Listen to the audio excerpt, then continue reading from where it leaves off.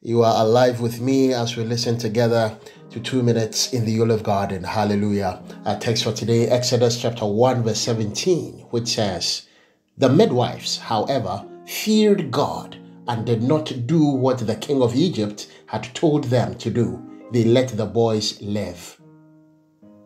Did the Bible not tell us to submit to our authorities? So why did the midwives disobey the authorities? This is why the Bible must be read in context all the time.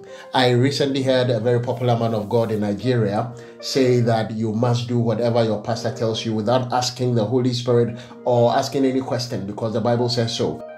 His reference was Hebrews chapter 13 verse 17, which says, "Have confidence in your leaders and submit to their authority because they keep watch over you as those who must give an account. Do this so that their work will be a joy, not a burden, for that would be of no benefit to you." So does this text mean that when your pastor tells you to divorce your wife or kill your mother, or he tells you to sleep with him, you will do so without questioning? Definitely not. The context of Hebrews 13:17 is not for us to behave like zombies when our pastors speak, but rather that we humble ourselves to their leadership and direction, of course, with recourse to the rest of Scripture. We don't just obey our parents, we obey them in the Lord.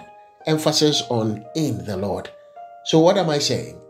That the fact that Romans chapter 13 tells us to obey our authorities does not mean we should carry out every nonsense they say. These midwives failed to carry out the wicked order, and that indeed was the right thing. Anytime you are told to do something contrary to God's word, don't do it. Refuse it outrightly. Stand for the Lord always. The shalom of Yahweh be upon you.